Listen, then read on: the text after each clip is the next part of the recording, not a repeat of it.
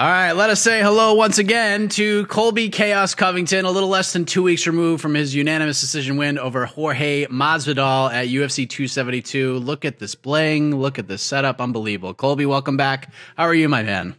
I'm doing great. How could I not be good? I'm living the American dream, Mike. So I'm thankful to everything that I have, and the reason I have it, the people that, fought for our freedoms, the military, first responders, and all the good people out there. So God bless you all. What are we wearing here? Like, where do we get these chains and this chaos thing right there? I mean, look at that thing. Like, where do we get this stuff?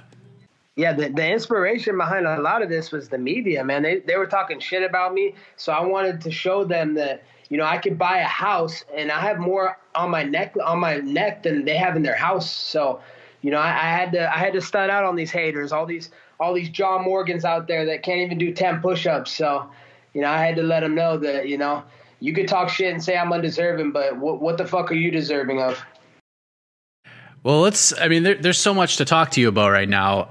Let's just talk about what happened with this whole setup and the fight week in particular, because you and I have been talking for a while. You've wanted this fight for a while. You've called for it many, many, many times, and it finally happened. And then we see the storytelling, the friends to enemies storyline, the build to it, the promos, all of it.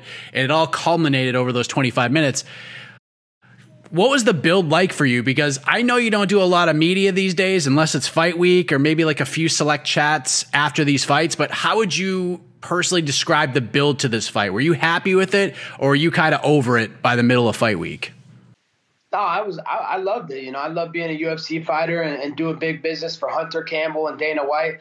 Got a lot of respect for those guys and what they allow me to have opportunities for. So it was awesome. The Stephen A. Smith build-up was hilarious going on his show, and just hearing how heated and mad George was, because he knew he couldn't stop me. So he was just going to act like a little kid and not try to let me talk, because he knows I'll make him look stupid if we're doing talking, because the guy's uneducated. He didn't graduate middle school, Mike. So how is he going to be able to compete with, an all-American D1 stud who got a college degree? I'll run laps around him. So the buildup was amazing. The UFC did a great job. They put it on all their channels. They put it everywhere. And, they put the whole thing for us. They put the platform dedicated to that fight and building this. So it got a lot of run, and I'm thankful that I won another title, the King of Miami title.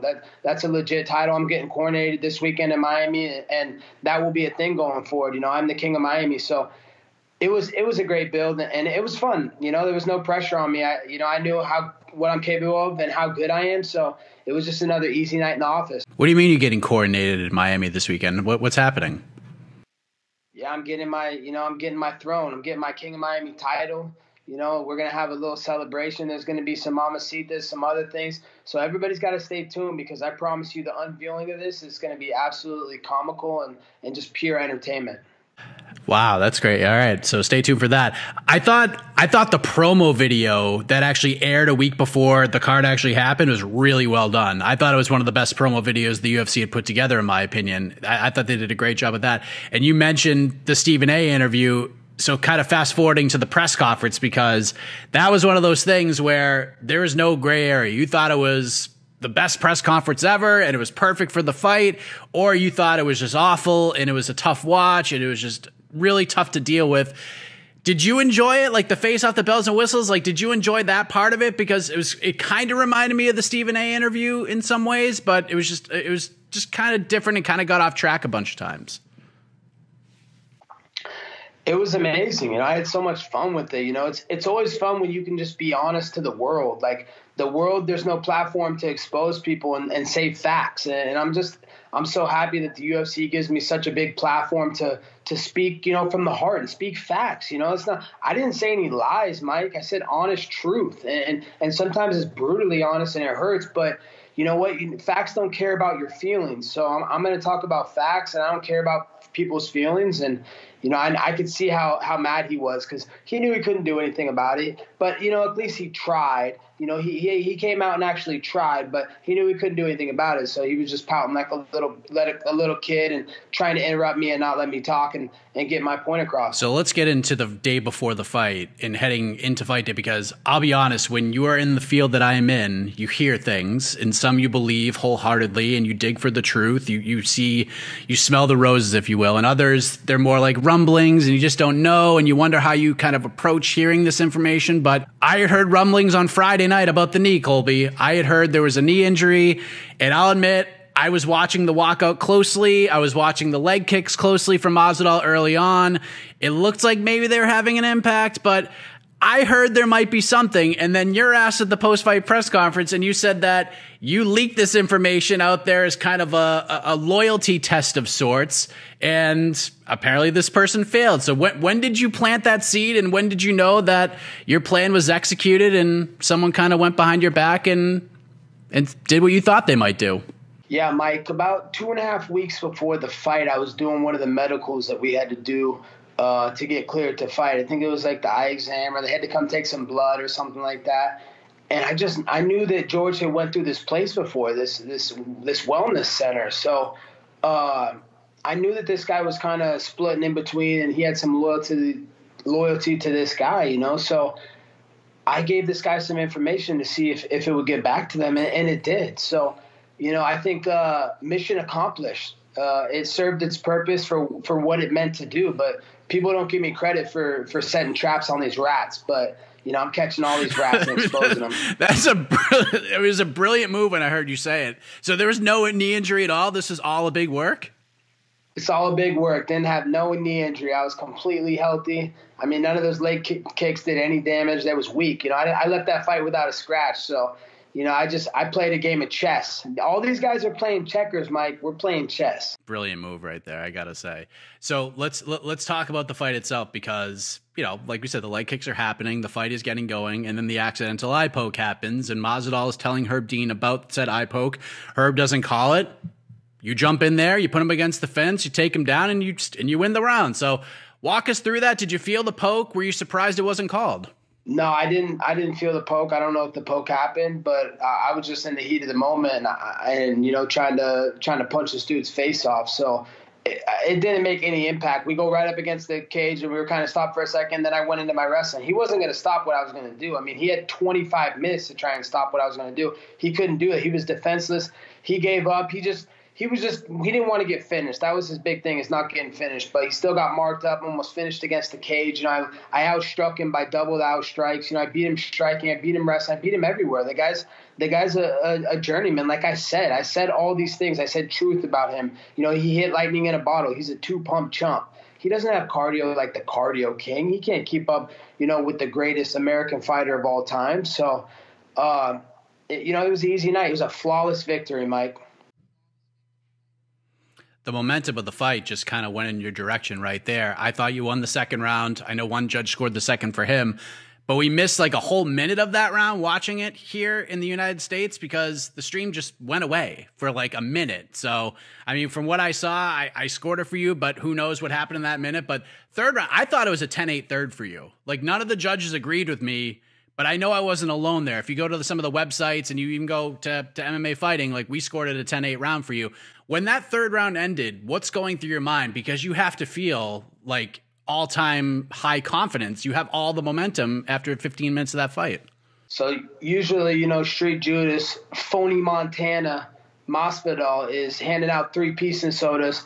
I'm handing out 50-44 in a soda. So I'm dominating him every single round. I knew it was complete domination. I heard the announcers in the third round, they're like, yeah, that's a 10-8 round. Even like, you know, Bisping and it wasn't DC. I think whoever else was on the call, I think it was Anik, and they were even saying they thought it was a 10-8 round. So everybody knew it was just complete domination. I won every single round. I mean, he didn't win one round. He had one judge who gave him 1 second round, but the 2 other judges scored that round for me. So I beat him every single round. Flawless victory. Easy victory. I can't believe the UFC paid me to do that. I used to do that for free, Mike. I used to do it every Tuesday and Thursday at the gym, American Trash Team. So, you know, to get paid to do that and get paid handsomely, man, what a dream come true. God bless America. The fourth round, Masvidal lands the shot everyone's been talking about and looked to have you stunned a little bit, and the round ends, and pretty much everybody again, even all the judges, even though he landed that punch, they still gave you that round. What happened there? What happened there at the punch? Did he just land something? Like, it was just a flurry that you weren't really prepared for? Like, what happened there? No, I was off balance. I mean, I watched that back, and you can even go look. I'm like circling to the left, and I kind of just caught. I mean, he hit me with a punch, but it wasn't like a powerful punch. The dude hits like a bitch. So he hit me with a little tiny punch, and I was honestly going to the left, so my feet just got caught up and tripped. I barely even just stumbled, and then I got my footing. That's why he didn't come after me, because he could see in my eyes I'm still there. Right before that, a minute before that, I had him up against the cage with a flurry of punches and almost had him finished. Like, I seen the eyes roll in the back of his head, so that was a legit almost finish.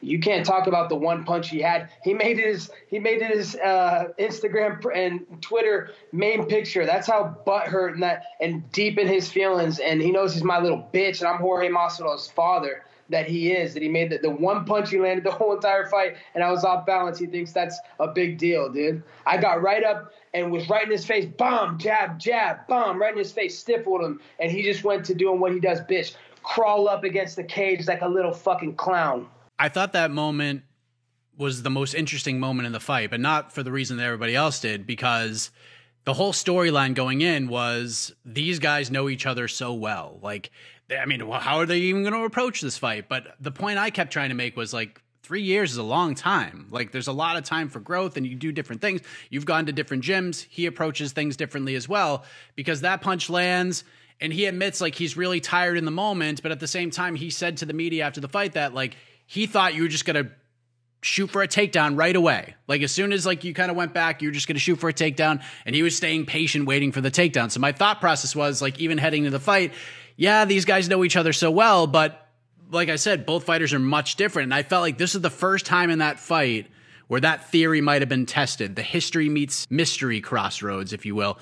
Did you think of it that way as well? Because you feel like, I mean, it was just a shot. You got knocked off balance, but I mean, he didn't come after you in that moment. Were you surprised by that?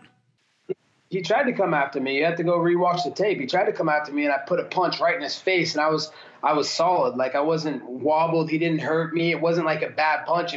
It was literally off balance and hitting me at the same time. I mean, it was a trip on my own self. So he knew. He could tell. He's like, dude, yeah, he's not hurt. That didn't hurt him at all, you know. So, you know, I beat him in the striking department. I doubled his output in strikes, more strikes to his face. I completely outclassed him, Mike. I mean, if he wants to talk about one punch in 25 minutes, okay, let's talk about the end of the 25 minutes. Did you not see that guy hanging on the fucking security guard? Just can't even literally walk because he's so exhausted. And he's still, like, flipping out. Oh, fuck you, Colby. I'm gonna get you. Like, come on, bro. Dude can't even fucking speak, can't even walk. He has two people holding him up. I'm there, I'm fresh. I didn't even get in a 25-minute fight. Imagine if someone isn't pulling me off of him. Imagine if we're in the streets, Mike. I'm literally taking his life. His life is over in that moment. So, you know, he knows his soul got taken and his life's over, and the King of Miami's here. Colby Chaos Covington. Yeah, you could tell. I mean, the punch, it didn't have much of an effect, if any, because you go out there, like you said, you finished the round you finished the fight emphatically. I scored it again, another 10-8. I scored it 50-43. It was on Twitter. I mean, I think one judge gave you a 10-8 for that fifth round, but he said what he had to say afterwards. But you ended the round in dominant position. You're on top. You're landing punches until the horn sounds. But right after the horn sounds, or right before it, I think, you start saying stuff to him, and that whatever you said to him got him really upset. Like, that's what he was up and saying what he had to say back. What did you say to him as the fight ended? Yeah, and I was like, yeah, that's right. I'm still your daddy. You can't do nothing about it. You're my bitch, and I'm the King of Miami. And he took that to heart. But it was just so funny. He gets up, he's like stumbling, like trying to talk back to me, and I'm just laughing deep down inside. I'm just like, bro, you have no chance, and you know it deep down inside. But that's just your ego and your pride. You can't not just fucking keep chirping. And at least he's going to try, you know, like Dustin Poirier, he's scared of me. He's probably not going to try. He's going to take the loss. Dustin Poirier is going to have the fastest loss. It's going to be a Guinness World Record in UFC history. 0 seconds of round one, verbal submission by Colby Chaos Covington. Dustin has the fastest tap out in UFC history. So at least George tried. you know, he had a little bit of honor for himself, and he actually came out and actually tried. But Dustin, he has no honor or dignity for him or his family. He doesn't respect his wife or his kid or his team. So, you know, he's not even going to try. So he's got to look in the mirror every day and know he's a coward. So you brought it up, so I'm going to go ahead and ask you about it, because the Poirier call out, both you guys are obviously in interesting spots right now, and things have been said in the past. There's some heat there between you two guys. You have similar histories as you do with Masvidal, but you mentioned, you know, like it's become a big topic since the fight, because people, fans, media, etc., like they liked the call out from a competitive fighting, let's settle it standpoint. Like everyone likes the fight. Like everyone thinks it makes sense. The issue people seem to have, and you kind of brought it up there, was the way you may have went about it, like bringing in the family, the child, all that stuff. Maybe you crossed the line. That's how some people are talking. So I just wanted to, you know, since you brought it up, sort of offer you the chance to respond to that, those criticisms, if you don't mind responding. I mean, the criticisms are, let's talk facts from the fight perspective. First off, you know, he claims to be this top 10 pound for pound fighter, one of the best pound for pound fighters in the world. Okay, why don't you fight a guy that's actually your weight class, Dustin? He weighs more than me. We used to step on the gym at American Trash Team every Tuesday, Thursday, and Saturday. He would weigh more than me. He was like 185, 188. I'm 182, 183. So I'm just not a weight bully. I don't want to cut all that weight to lightweight. It's just too much. It's too much sacrifice in my life. I want to enjoy my life and eat my meals and not miss meals. So he's a weight bully, Dustin. He's claiming to be, he's number one in his weight division. He's saying his bulking season, he wants to come up a weight. He's trying to fight the guy that's crippled, Nate Diaz. The guy has a list. He's trying to fight that guy, but he doesn't want to fight the number one guy at 170. But he wants to fight some other guy that's crippled and handicapped in the corner. Like, why are you fighting that guy? That guy doesn't do anything. Like, he's going to fight someone else anyway. So come fight the number one guy. He said hopes and dreams, title aspirations. He wants to talk like he's some pound for pound fighter. And dude, it's not like I'm trying to call on someone that didn't call me out. Dude, if you wouldn't have used my name, Mike, I would never have even talked about it. But when you use my name for a little clickbait and headlines to say it's on site with me and try and act like you're some tough gangster in the streets, bro, we can fight anywhere. He has all these stipulations for us to fight, Mike. I just got one stipulation. Just let the world watch and enjoy themselves. We can go do it in the park if he wants to get dropped on his head and be in a coma where he can never see his wife and kid again. But he can also just come fight me and get paid by the UFC and take his ass whooping like a man. But he's not a man. He's a little kid. He's gonna put his pride and ego before his family and before, you know, the honor and dignity of his team and friends. So that's pretty sad, man. It shows what kind of person Dustin is. But he's taking it out one way or another. I'm not really worried if he doesn't want to fight. He's still a bitch. Anybody I fight, Mike, is going to be a headlining marquee, a big pay-per-view fight. You know, so. And talking about his family, I mean, dude, he uses his kid as a prop. Oh, I'm a dad. I'm this.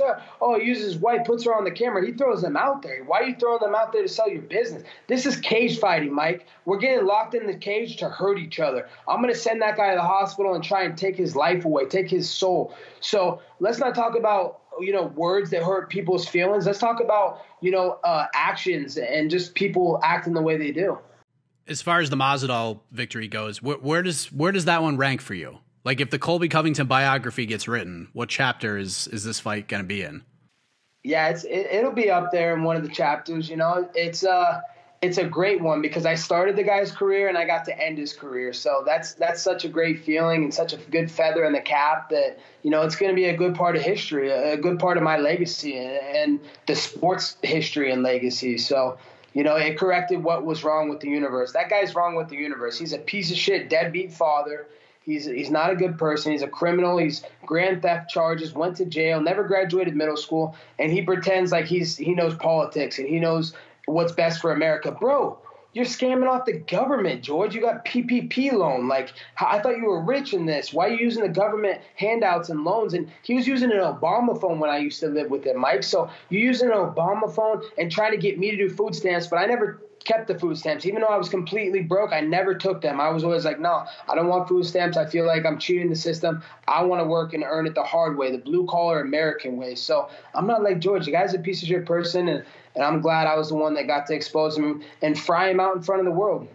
Would you ever fight him again? Like, would anything entice you? Like, if I know you the pay-per-view points like didn't really matter. You said you'd fight him for free, but if the UFC offered you like a if they backed the Brinks truck up and offered you a whole bunch of money, would you fight him again?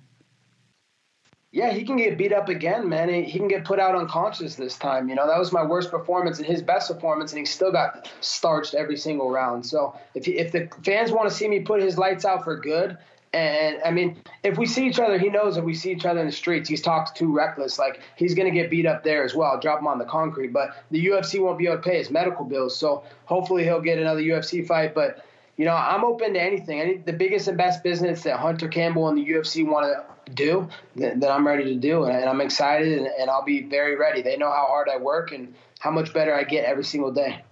So your friend Chael Sonnen, who you know quite well, created some buzz on your behalf because, you know, talking about the Poirier thing, he discussed sort of the place that you're in.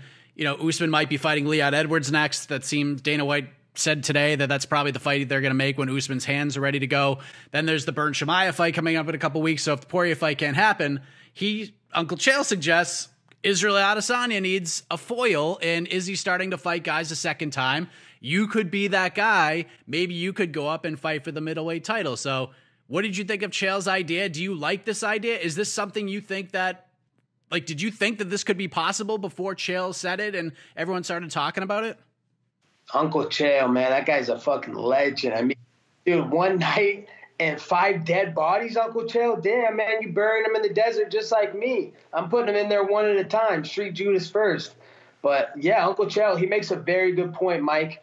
Everybody was talking about Usman fighting Adesanya and this and that, and Usman's a bad matchup for Adesanya. Dude, I'm a bad matchup for Usman. I beat him our last fight, Madison Square Garden. So why can't I go up and fight Adesanya? You know, I won't have to cut 1 pound. I'll just wake up and fight my natural weight, how much I weigh. So that guy cannot stop what I do, Mike, and I truly believe that wholeheartedly. He's good at cardio kickboxing, but if I want to do cardio kickboxing, I'll get a Taibo video and start doing Taibo in my living room and practicing that cardio kickboxing. But I do American wrestling, man, and this is mixed martial arts and blending the martial arts, and no one can blend the martial arts like me. I put them all together. I'm a world-class striker, an AA plus Olympic level world-class wrestler, so I'm unbeatable in that style. You know, over the next couple of years, people are going to see just how impossible it is to stop that style. You know what? You make a great point about the wrestling now, because we're seeing it all over the place. We're seeing Bryce Mitchell's a perfect example, who fought on that same card. The chain wrestling that this guy puts together, like it's that style you guys have, where if you can't get the first takedown, you get the second. If you can't get the second, you get the third and the fourth and the fifth. It just keeps coming. And we're seeing some of these guys, like Bryce is great. Nick Maximoff's another guy who's implementing that style and being very successful at that. Like, so you kind of saw the writing on the wall that eventually this style is going to take over, and it's almost impossible to stop, especially if you have the cardio. So this is something you saw a mile away, but are you seeing it more prevalent now? Are you seeing some of these other guys finding success off of this cycle as well? I mean, definitely. People are learning, and they're trying to game script and blueprint off of the Colby Covington career. You know, what I've been able to accomplish, the things I've been able to do, and the style I've been able to fight. So, of course, a lot of people see, they're like, yeah, you know, maybe I could do that. You know, maybe if Colby's doing it, let me try it. So, you know, that's always going to be a beautiful skill that is going to come to the martial arts, and it's going to see if it can beat power, if it can beat speed, if it can beat this and that. So it's amazing to test the elements and see which one's going to be the best one and prevail. Just in terms of like the styles matchup, like you and it, like, yeah, that style against Adesanya, because people say, like, here's the blueprint. All you got to do is take Izzy down, and people have tried, and people haven't really been able to get him down. His takedown defense has held up in some of these fights. So from a martial arts perspective, you must, like, how confident do you feel matching up with Izzy? No, I feel extremely confident. I would say that I would have to be a pretty good size favorite over him. Like, that's honestly how I feel. Like, he can't stuff my shots, and if he stuffs it once, there's going to be at least 20 or 30. You know, I'm already in the records, I think, for like second most in the division in the history for takedowns, and I'm not even trying. You see, after my last fight with George, wasn't even break a sweat. I was still bouncing around the octagon, telling him to lick my nuts and telling him that, you know, he's still my little son, and I wasn't even breathing hard, and he's being held up by 2 people. So my style against Izzy, like, you know, he was getting taken out by Robert Whitaker. That guy's never taken a wrestling class, let alone a Division I, you know, high level wrestling collegiate class, led by, a master instructor like Dan Gable, who's one of the legends and the forefounders for American wrestling. So when you learn that type of style and that type of mentality, there's just not going to be a person alive that's going to be able to stop you. I used to dig ditches for fun just to get a workout, Mike. Like I've done I go to deep lengths to really push myself and push my body and mind to be ready for any opportunity in any fight. And there's just not a lot of people that can keep up with that. And I know Izzy's not one of them. When the tough gets going, you saw what happened in his last fight or a couple fights ago when he fought Blachowicz. He couldn't stop it when guys keep attacking him. So I know I could do the same, and I know it's a great fight, and hopefully the UFC will give me the opportunity. Adesanya said June, July he'd like to return after the win over Whitaker, and Cannonier stopped Derek Brunson. Everyone feels like he's the guy, but if you go back and kind of look through Cannonier's career, he's had a hard time bouncing back, like getting back very quickly. Adesanya seems to want to get right in there. We've seen fighters in the past kind of jump over the number one contender to go to Izzy's schedule. So if Cannonier's not ready for some reason and that phone rings June, July, that work for you? You're in? Of course. I was ready to go for May, for April, for March still. I didn't have a scratch for my last fight. My last fight was flawless victory. So, of course, July International Fight Week is the big pay-per-view the UFC does in Vegas. So that's perfect timing to get back in there. So hopefully they can put one of these fights together that I would like, one of the biggest and best fights the UFC can put together and do business-wise on their end. So July, that's perfect. I would love to do it, and hopefully Hunter Campbell hooks up my phone soon. So if we can't do Poirier, we can't do Adesanya, I'm wondering what really makes sense right now, unless you just want to wait, because most people are saying give Colby the winner of the Burns-Chimaev fight at UFC 273 in Jacksonville, because that sets up a number one contender fight. Winner gets Usman. Doesn't matter what happened in the first two fights. Like whoever wins that fight gets the fight with Usman. Maybe that's the direction. Maybe it gets you back to Kamaru quicker. I know how badly you want that fight, but I mean, what does make sense for you? Like, if it's neither of those two fights, if it's not Usman, what does make sense for you?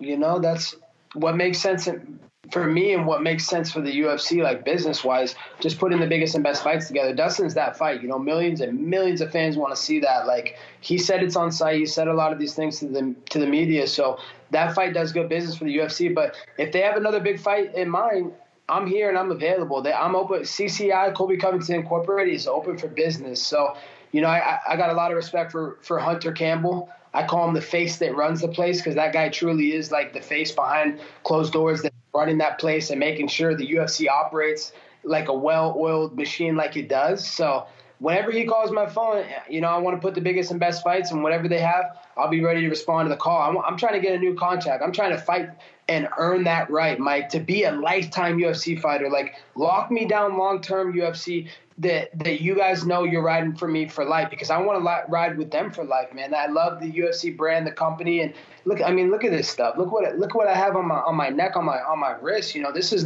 legitimately more than houses cost, just sitting here on my neck and on my wrist. So, and that's thanks to the UFC giving me the opportunities, giving me a chance to create my own destiny. So it's been beautiful to put destiny in my own hands and work hard and bank on myself. How many fights do you have left on your current deal, if you don't mind me asking? I got to go check. I'm not sure, to be honest. I have to check. I'm sure it's a few or something, but it's just they give you fights, and sometimes they extend it every fight. So I'm not really sure. I love being a UFC fighter and everything that comes with it. So I can tell you, we're just getting started. So you want that Bret Hart 96 deal where they sign you for 20 years. Like, let's get one of those deals in there. That's exactly what I want. I want to work for the UFC after I'm done fighting for them. I want to expand that brand. I love this sport, and the next generation of talent. Like, I'm all big and building them up and trying to give them knowledge and pass along what's been passed to me. So I want to when I'm done fighting in like 5-6 years, I want to be able to move on and be a full-time like UFC employee. We mentioned Bret Hart. You said face that runs the place, so it got me thinking of wrestling. And I know you're a big wrestling fan, at least back when I was watching wrestling. Scott Hall, Razor Ramon, has passed away, man. Some sad stuff. How did you react to that news? Yeah, it was tough, man. It was hard to see, man. gone too soon. You know, I hope he rests in peace, and his family, condolences to his family during this trying time. But, you know, it's sad, man. You never know when your last day is going to be. So you have to cherish every moment you have here on earth, and just be thankful to, you know, our Heavenly Father for just blessing us and giving us another day. So gone too soon, man. You know, I hope he's kicking up in heaven, and just, you know, I hope he rests in peace. Just up there oozing machismo as he did in the WWF. I appreciate it, man. It's always great coming out. I saw you look at your watch. You probably have shit to do, so I don't want to keep you any longer, my man. So appreciate the time. Anything else you want to get off your chest before we wrap up here? I just want to say biggest shout out to my tailor, Luigi Girardi. The guy just changed my suit game, you know, and he did so much for me that I can't thank him enough for what he's done for me. You know, just it's been such a pleasure to work with him and have him, you know, on Team Colby Covington Incorporated. So hit up Luigi Girardi if you're looking for a fine Italian thread of suit, and if you need a wedding, you got an event to go to, anything. That guy's the man. And shout obviously to Bang Energy. You know, we just created this new drink, Booze, and this shit's the future of sports drinks. Like, just no sugar, like all the right amino acids and vitamins that you need, and it's overtaking all those other energy drinks that have all the sugar in them. So shout out Jocko Walk, Booze, and Bang Energy. Awesome, man. Congratulations on the win. Appreciate the time as always, and hopefully we see you back in there ASAP, my man, to build upon this momentum. I hope so.